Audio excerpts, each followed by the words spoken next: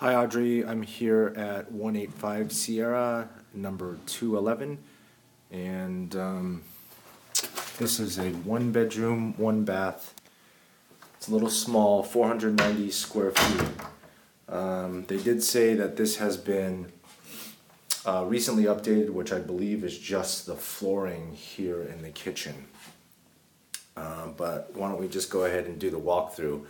Again, it's probably been a while since you've seen one of these videos, but at any point you can pause and look up, down, left, and right, or you can look at all angles while I'm talking, but this is kind of fast. So here we go. So here's the kitchen, and overall it is a little outdated. Actually, these are new countertops, so that's good.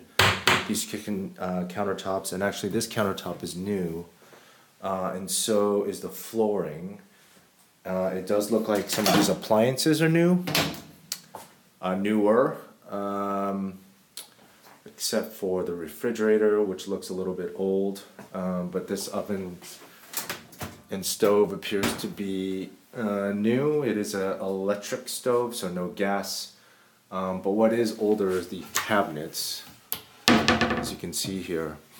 However, these are easy to paint, so if you didn't like them, it's really easy to paint, sand it, paint it white, etc. It'll look new. But there's actually a decent amount of space in the kitchen, and then you have this countertop. And then there's a small little closet here for some storage. But the one thing you'll notice is this is the living area. There is no privacy, there is very little privacy between the living area and the bedroom here. This is just a sliding door here. It will close all the way, but you can see it's actually, you can see through it. And in terms of noise, it's not going to shield any noise. If someone's in the bedroom trying to sleep and then coming out here to the living room. So that is one thing to note. You could probably get someone in to come and actually replace the doors to something that's a little bit more private, not have the holes or the vents in these doors. And actually wouldn't be that expensive to do, but you can do it. But as it sits and stands right now, there's going to be, little privacy. So here is the bedroom. A lot of people, this is definitely older, but it's actually coming a little bit in style, the wood look. But you could also paint that if you really wanted to. And then here's the bedroom closet. And this unit actually overlooks the pool. So good and bad with that. Good is, it's actually nice to see the pool. But during the summer when there's lots of people, if there are lots of people using that pool, you'll hear them, so there might be some noise coming from the pool. Actually, why don't we go out on the deck? So you do have a nice patio, decent sized, and then this faces out to the pool and this parking lot here. Okay, so that's outside, and then you do have this heater here on the bottom. And going back into the bathroom, so there's one bathroom.